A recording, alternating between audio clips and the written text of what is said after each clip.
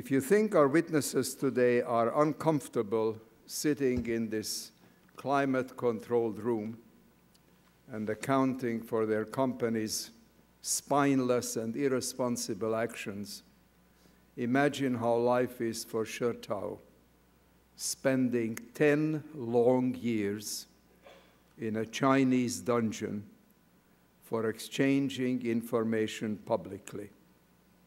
Exactly what Yahoo claims to support in places like China. Under penalty of perjury, that the testimony you are about to give is true and correct. When Palden Gyatso, a Tibetan monk, brought in the implements that are used to torture, couldn't get through. I want to take a moment to recognize the family of the dissidents who sit behind me.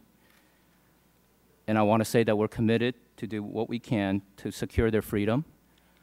And I want to personally apologize to them for what they and their family are going through.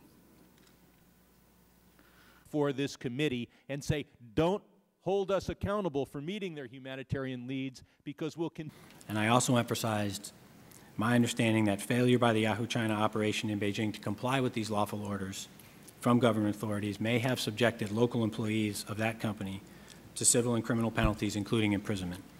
Why do you insist on repeating the phrase lawful orders?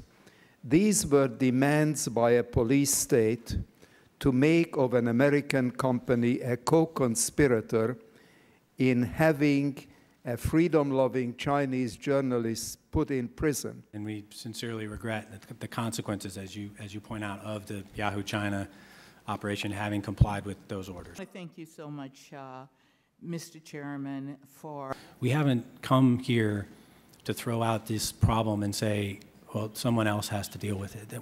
We recognize that as some of the industry's leaders, we have an obligation and opportunity to try to affect change here.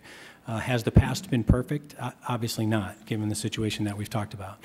But I would like to think that there is a real opportunity with the collaboration that's ongoing between the human rights groups and the leading companies, in partnership with Congress on the new bill, in partnership with the State Department, to try to make real progress on these issues. Mr. Chairman, when the issue is taxation, the companies are here to tell us that the Internet should be a bastion of freedom.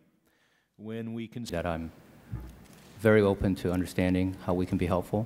I told you how you can be helpful. You can meet their humanitarian needs. Sir, give me a yes or no. Are you going to do it or are you not going to do it? I'm willing to consider that, Mr. Congressman. You're willing to consider it. That's a no by any other standard. Appreciate the question. I have said today and